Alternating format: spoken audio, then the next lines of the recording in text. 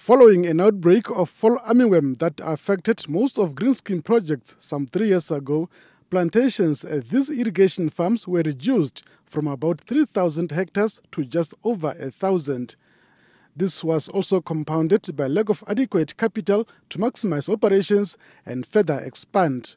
But AgriBizDev is hopeful for a good harvest from the cultivated land this year.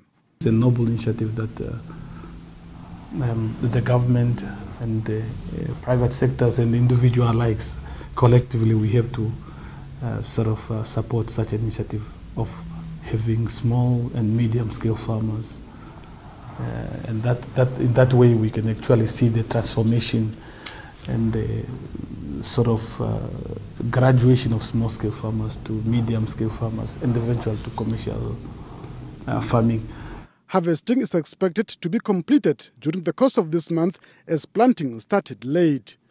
Uwanga, however, complained that lack of capital was the main impediment to ensuring maximum utilization of its available land to produce more. For the maize, which is our main crop, we would not settle for anything less than 9.5 metric tons. Anything below 9.5 metric tons will be considered as below average production and like a failure to us.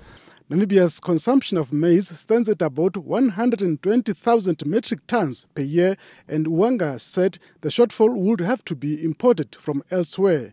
AgriBizDev also is in the process of putting together another irrigation project at Liselo in the Zambezi and Zone in the Kavango West regions, which are expected to come into operation late this year. The green schemes further want to increase the animal feed production, especially in Lucerne, to support farmers affected by the drought. Jeff Tashihumino, NBC News, Windhoek.